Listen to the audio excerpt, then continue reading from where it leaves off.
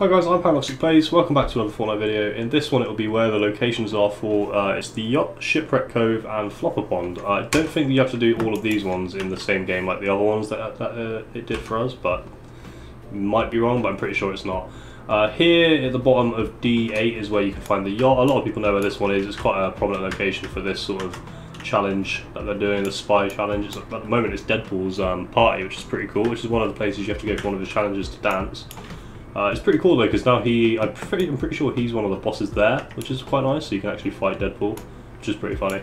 And then if you make your way all the way down from that, all the way down, not anyone really goes here, so it's a location I actually didn't know. I actually legitimately, I will admit, I had to look up this location, because I've never actually been here on my own, just to go there really.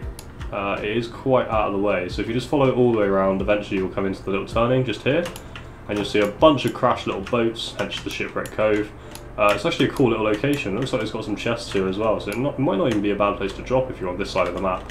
In terms of the actual grid, it is just down H7, and I said the wrong place for the Yacht. The Yacht is in H1, so yeah, H1 and then H7, that was where my player was, I got confused there. And then Flopper Pond, you want to come up to C5 and 4, sort of in between. It's basically in Holly Hedges. I left this one to last because a lot of people might have to click off now because, to be honest, it's one of the most common kind of locations that we've had in challenges that I've seen. Like, I'm pretty sure it's in like at least 2 of my other videos that I did covering locations.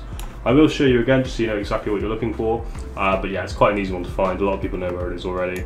But those 2 are quite easy to do in one game, I would say. If you get a boat from the Yacht, once you've escaped, just go all the way down to there, you can then just loop back up and just go through Holly Hedges. As long as the ring isn't enclosing, you do it all quite quickly. You could probably quite easily get all of them done in one game, I would say. But yeah, Flopper Pond is just here. Holly Hedges, if I can actually speak, it's just to the left there. And then Flopper Pond is this pond here. It probably looks a lot familiar, more so than the other ones at the very least. In terms of the map grid, like I said, C between 4 and 5, and then the challenge will pop and you are all done. But yeah, if that's helped you guys, leave a like, comment if you want to see any particular challenges. I'm going to be covering them all as they come out now, and just doing a few of the older ones now as I go, and I'm catching up. So subscribe if you want to see more. Thanks for watching, guys.